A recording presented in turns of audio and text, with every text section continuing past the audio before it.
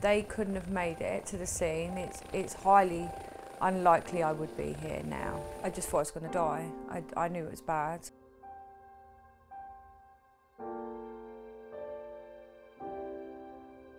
Ethan had fancy dress day at school and it was real life heroes, and then I had to head off for a meeting. I left straight after dropping him off to school and was driving down the M3 on my way to Berkshire area, and it was really heavy, really heavy rain, windy, and I was in the first lane and I went into the middle lane.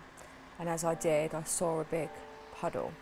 But I knew straight away, as soon as I saw it, that I was in trouble. I knew it was really deep and I could see it was going to cause a problem. So I hit into it and it kind of went up like that, aquaplanes, and it just started to spin out of control. And with that, I put this arm up on the roof to hold myself in, and it just kept flipping over and over. Until eventually I was knocked unconscious.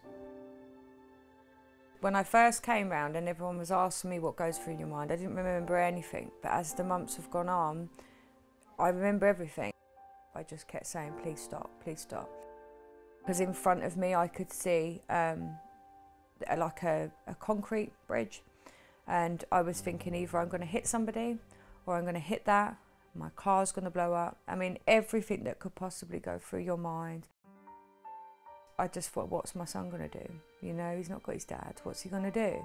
And I looked over, I couldn't turn my head, I could only move my eyes, and I saw just glass everywhere and all over the front dashboard and the steering wheel. It was just covered in blood. And as I turned my eyes down towards my arm, I saw that I had really bad bleeding, and you could see that the arm was badly damaged. As the ambulance was arriving to the scene, they had to pass me in order to get back to where I was, and they said as soon as they passed the scene, they knew it was going to be serious. I had breaks to each side of my neck, 3 breaks. The part of your neck that makes it move from left to right is what I broke on either side, and I broke the top of my spine, 4 bones to the top of my spine, and I also had my right arm amputated. I knew the weather was a bit bad. I was thinking about her, I was thinking what was going to happen. Then Karen told me I was still in a puddle, and she overturned my flip 6 times.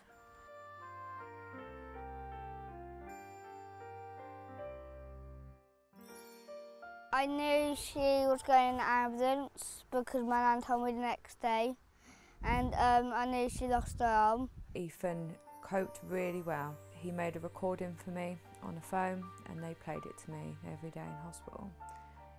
He just said, Mummy, it's Ethan and I'm okay, and I need you to be strong and wake up and do what the doctors say, and I love you.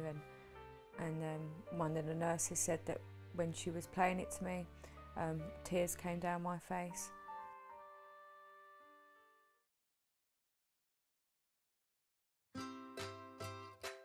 I felt happy I had my mum back, and I had those jokes with her, and it was fine. She was alright, and that's what made me happy. Coming out of hospital for me was the best thing, and it's what I wanted. And I begged doctors and surgeons to let me go. But getting home, and it hits you, reality hits you that my life is so different now. And that's tough, that's a real eye-opener. I want to get back to work, but I know I've got a few more operations to go, so I've got to concentrate on them first. I am really keen to get back to work because I used to be so active, on the go all the time. I didn't know too much about the air ambulance before, heard of them. Shame to say that they weren't one of my charities that I supported. I didn't even realise it did run solely on donations. I just assumed it was an emergency service. They're unbelievable. I mean, it's nice, caring isn't the word. And there isn't a way to thank people like that. And they say, it's my job. But to us, to anyone that's had to use them, it's much more than that, because to Ethan, it's his mum. It's having a parent for the rest of his life. And for me, it's being able to watch my son grow up. So every day they get up and go into work, it's a job, but it's much more than that.